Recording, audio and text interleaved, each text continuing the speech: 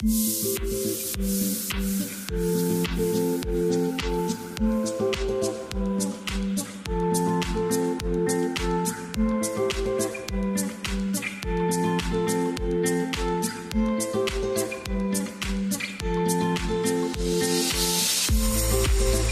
everybody, thank you so much for tuning in. Today is part 2 of my nautical wedding series that I have going on. If you haven't seen part 1, I will leave that link in the description, in a pinned comment, and at the end of this video. But I'm really excited because today I'm making a super easy wedding welcome sign. Now if you don't have a Cricut, that's okay, because I'm gonna show you how I did it without using a Cricut or a silhouette. And because this is a Dollar Tree video, I am using Dollar Tree materials, but if you can get free or cheap wood, definitely use that. Use what you can and what you have. So I really hope that you enjoy this video and stick around by subscribing to this channel, because once you hit that subscribe button, we instantly become best friends. Did we just become best friends? Yup! And please don't forget to click that notification bell and set your notifications to all so you know every time I post a video. Please give this video a big thumbs up and let's go ahead and get started.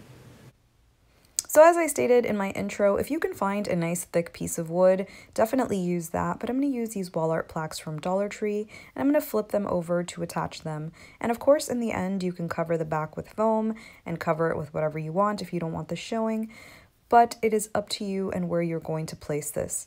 So now I'm going to attach them using hot glue and binder clips. The binder clips are there to clamp them together and avoid any gaps.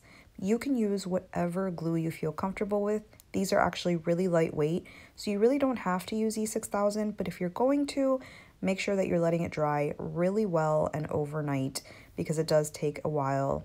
I'm also going to add some hot glue to those little crevices that I have there, just for some added security. And now I'm going to flip it over because it does dry quickly.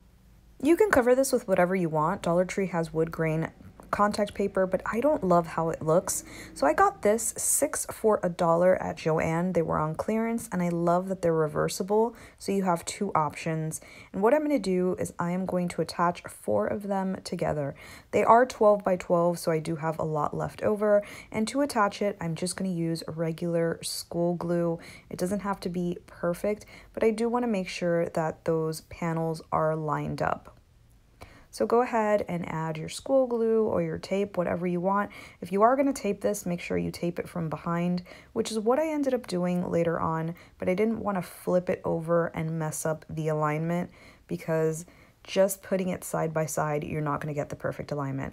For the bottom, I actually ended up cutting off that little piece because it just looked awkward, even if I tucked it under. So I just cut all that off and then attached my pieces and let it dry really well, which of course school glue doesn't take a really long time to dry, so this was actually a pretty quick process.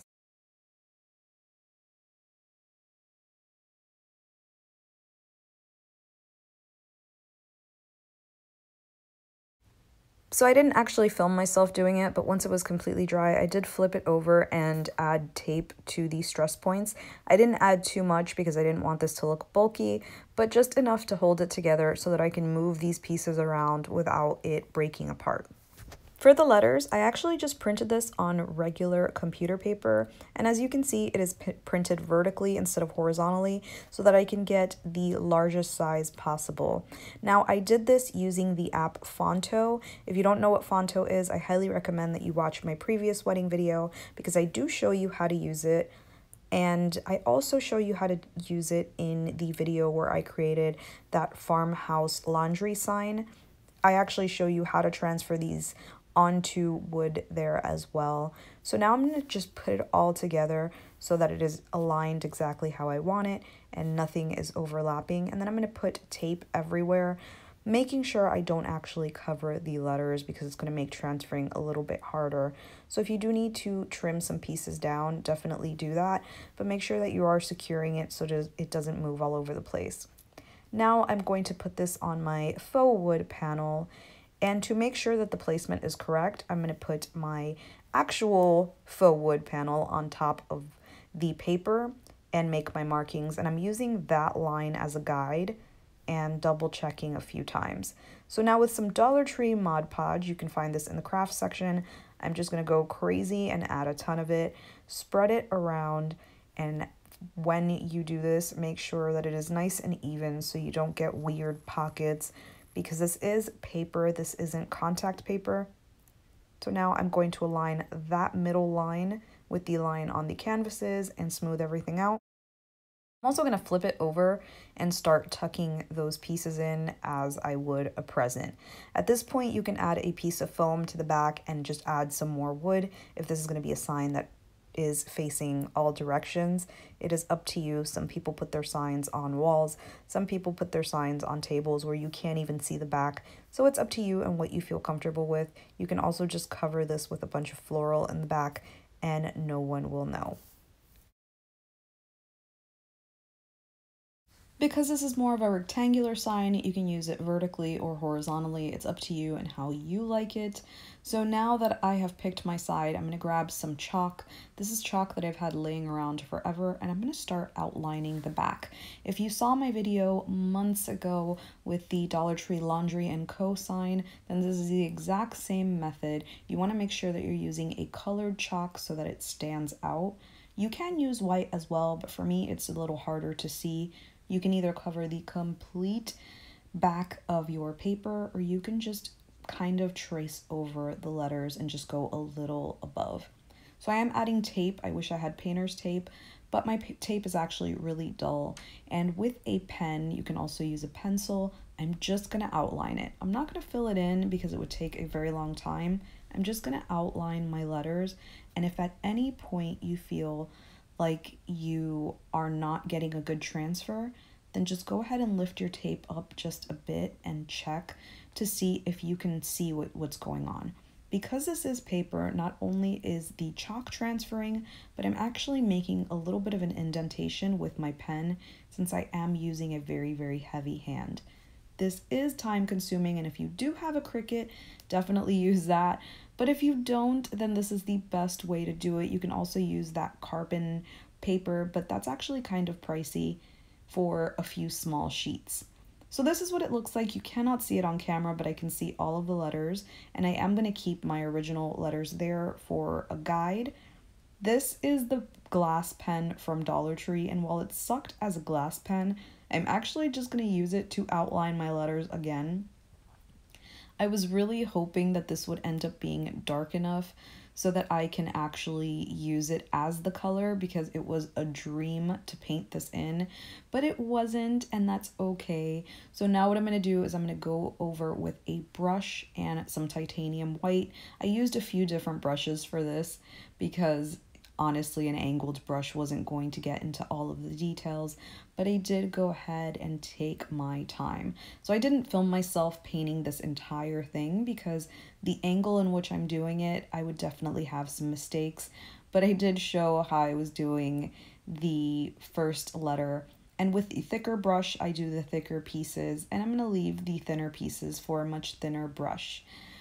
A very, very awesome tip, and this helped me save so much time. If you can find an angled eyeliner brush like the ones from e.l.f., it will help with the teeny tiny font.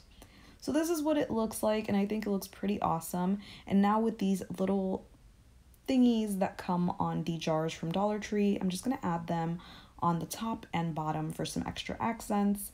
And now with this, it's $15, but I rang up for $6. This is what I used in my previous tutorial, and I still have a ton left over. I'm just going to cut a few pieces and drape it on to the top just to make this more interesting. Now, a bunch of people mentioned how there should be some seashells on this, and I hear ya loud and clear. I just really loved how this looked like nice seaweed.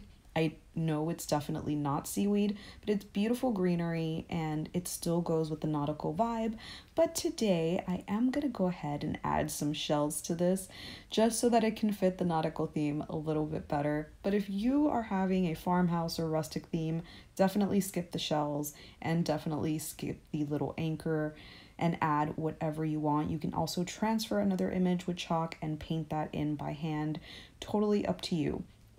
For the seashells, I actually got the seashells at Dollar Tree in that tiny little pack. Now I'm just going to take it and hot glue it and press it directly into my little leaves.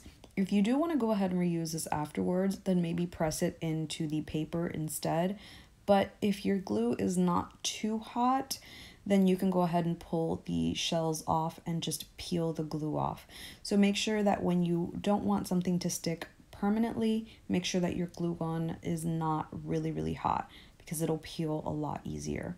So now that I have all of my little seashells in place, and this looks a little bit more on the nautical side, I am going to place this onto a little easel.